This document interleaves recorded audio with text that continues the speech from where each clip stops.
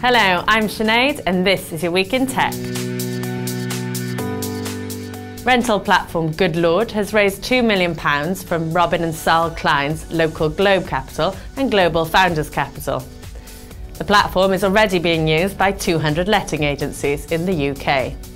Venture capital fund Frog Capital 2 has raised a further €9 million to invest in European tech startups.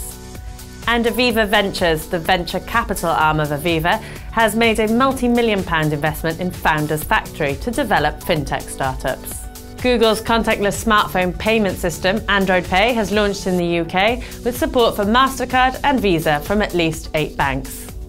The Queen's speech was unveiled this week and she announced a digital economy bill, making sure every household in the UK gets the legal right to a fast broadband connection. And the new modern transport bill will encourage investment in driverless cars, electric cars, commercial space planes and drones across Great Britain. Apical, an imaging specialist tech firm, has been acquired by Arm for $350 million. Apical's imaging products are used in more than 1.5 billion smartphones.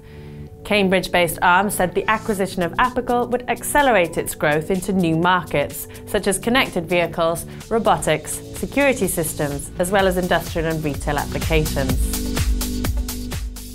Our download of the week is ZipJet. ZipJet is an on-demand laundry service, and they've just launched a same-day delivery for your dry cleaning emergencies. And finally, we know startup life can be tough, and making your bed in the morning is a real chore. Now a Spanish company has made a prototype smart bed that will make itself in under a minute. This has been your Week in Tech. For more, check out Tech City News and follow us on Twitter.